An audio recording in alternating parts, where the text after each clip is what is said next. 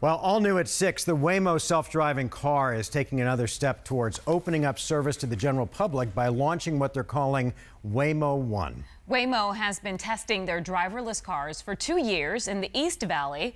And Team 12's Mike Gonzalez is live in the Alert Center to show us the next step in self-driving service. Mike?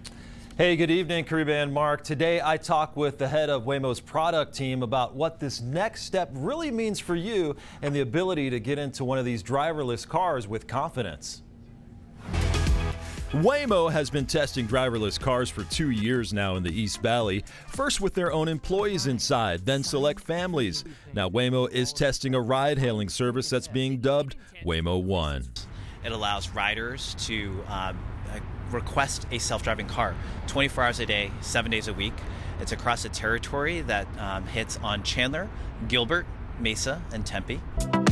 The Waymo One self-driving service and their app will eventually be available to the public, but for now is only open to the 400 people who've been a part of their early rider program that launched in April of 2017. The cars will be manned with a safety monitor, but the vehicle will operate in autonomous mode. They love being part of improving road safety. They love that experience.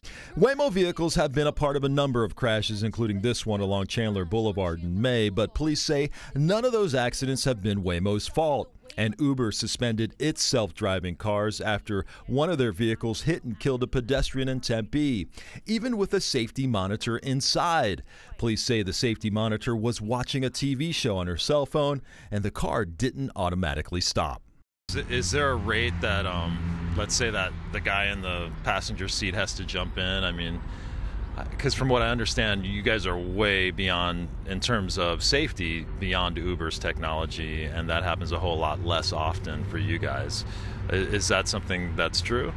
So we've been really proud of the progress we've made in terms of constantly improving our software. So that's definitely true, that we've continued to steadily make improvements, and that's also folds into kind of our incremental launch plan. How do you guys guarantee safety in driverless cars? Safety is at the core of what we do. So we've driven over 10 million miles on public roads in autonomous mode, and we've also simulated over 7 billion miles. No matter what you think of self-driving cars, Waymo says they're here to stay, and more driverless vehicles will be a part of your driving future. So we're focused on self-driving technology to really build a car that can never get distracted, never get tired, see hundreds of yards in every direction, and always makes the safe choice.